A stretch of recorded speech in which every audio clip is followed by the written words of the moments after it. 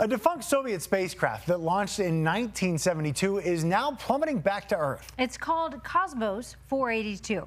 It was designed to land on Venus, but instead it has spent the past 53 years hovering in Earth's orbit because of a rocket malfunction.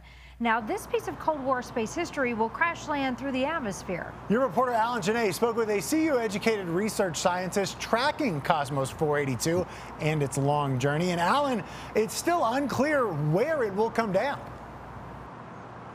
Yeah, it is unclear where it'll come down as well as when, although we do know more every hour. We are now within the window of time when Kosmos 482 is expected to re-enter the Earth's atmosphere. The most likely time, about 12:30 tonight after midnight. There it is out there, good old Kosmos 482, what looks like a lone light in the darkness of space, something from an old sci-fi movie. But it has its fans. I'm Dr. Shayla Muchler. I'm a research scientist. Dr. Muchler of Space Environment Technologies is one of them, along with two of her colleagues. They are fascinated. So this is what you guys do in your spare time? I guess you could say that. Cosmos 482 was put together over 50 years ago with big hopes. There was supposed to be a probe that went to Venus and actually landed on the surface. And when it tried to burn or make a maneuver to actually escape Earth's gravity field, it was not successful in that, and it remained in Earth's orbit. A weird orbit, very low at times, making it oddly useful for space weather experts to track satellites like Cosmos. As space weather fluctuates, their orbits get perturbed. And it's important that we understand when the orbits are going to be perturbed so that we can prevent collisions in space. But it's coming down. On Colorado, we wondered? Oh, no, it is not. Yeah. So we can actually definitively say that right now.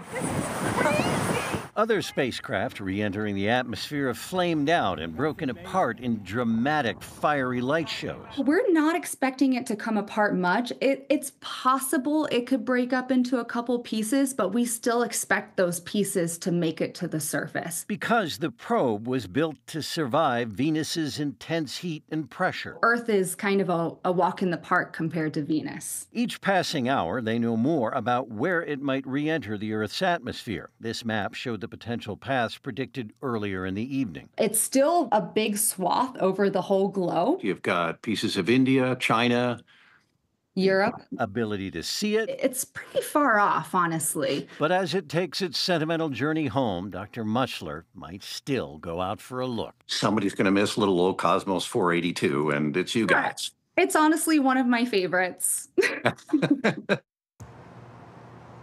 Now, the probe is not nuclear powered, so there's no worry about nuclear contamination. Most of the rocket fell apart upon launch years ago, so what is left behind is a half-ton titanium-shielded donut-looking thing that you wouldn't want clunking you on the head, to put it unscientifically.